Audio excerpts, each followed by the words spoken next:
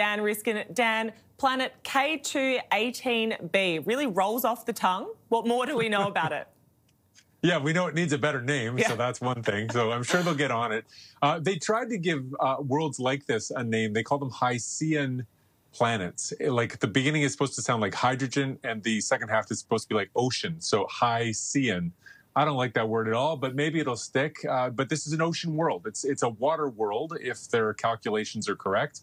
Much bigger than the Earth, but just covered in water. No indication that it might have continents. Although you can't rule that out. But the idea here is that when they take a good look at this thing with the James Webb Space Telescope, the way you see a planet that far away is that you don't actually see the planet. You see its shadow as it crosses the star that it's going around. And so you're actually looking at the star, and the star gets dim for a second, and then it gets bright again. And when it's dim for a second, that's when the planet presumably is crossing in front of it.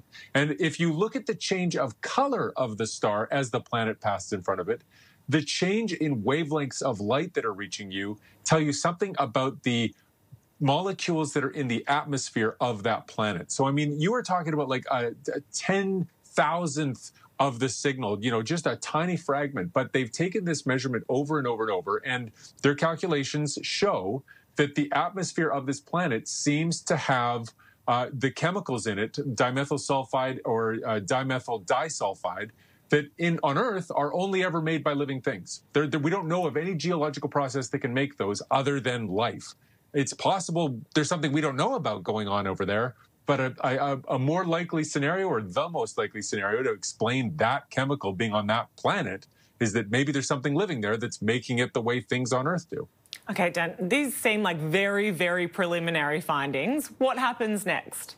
Yeah, I mean, so you can take better and better looks. I mean, I think right now the big thing in the States is to secure the kinds of funding for basic science, because with the cuts that NASA looks to be facing, following up on this just doesn't become an option. If you take away the funding for basic science and focus instead on other kinds of missions, you lose the ability to make these kinds of discoveries. And I think the possibility of finding life on another planet, I mean, there's no greater achievement that you can imagine for space scientists to make. So I hope that we see a change in the winds down south, and that things change so that basic science is a little bit more secure in the long term. But if that basic science is put in place, and if it can continue, then it's going to be about building different telescopes that can take different looks at it. This is too far away for us to go check it out, but it does give us something to look for also around other planetary systems. Yeah, no one's quite hopping on a plane to go to planet K2-18b.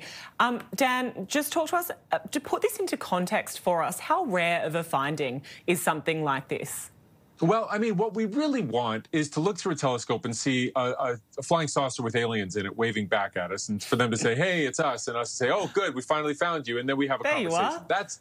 That's the dream, right? We're not getting that anytime soon. The space is vast, but space also has a lot of different places where life could show up. And so we believe that there very likely are places out there where things are walking around, but you can't see them from this far away. So what we look for instead are the chemical signatures of life. We would look for the kinds of molecules that exist on Earth that are produced by living things, and see if you can spot those in other places. And dimethyl sulfide is this sort of magic molecule that occurs very rarely on Earth, but wherever it occurs, it's being made by living things. And from their calculations, the concentrations of this stuff on this faraway planet seem to be about 1,000 times higher than what we have on Earth. And so that suggests something's putting it there. What? Is it a living thing, or is it some geological process we don't know about, or is it something beyond those two answers that we can't even imagine yet because we just can't get our heads around it? And that's the beauty of space, is that's also a very real possibility. So fascinating. Lots of big questions that I'm sure many people will be wanting to answer. CTV's science and technology expert Dan Riskin, thanks so much. Yeah, thank you.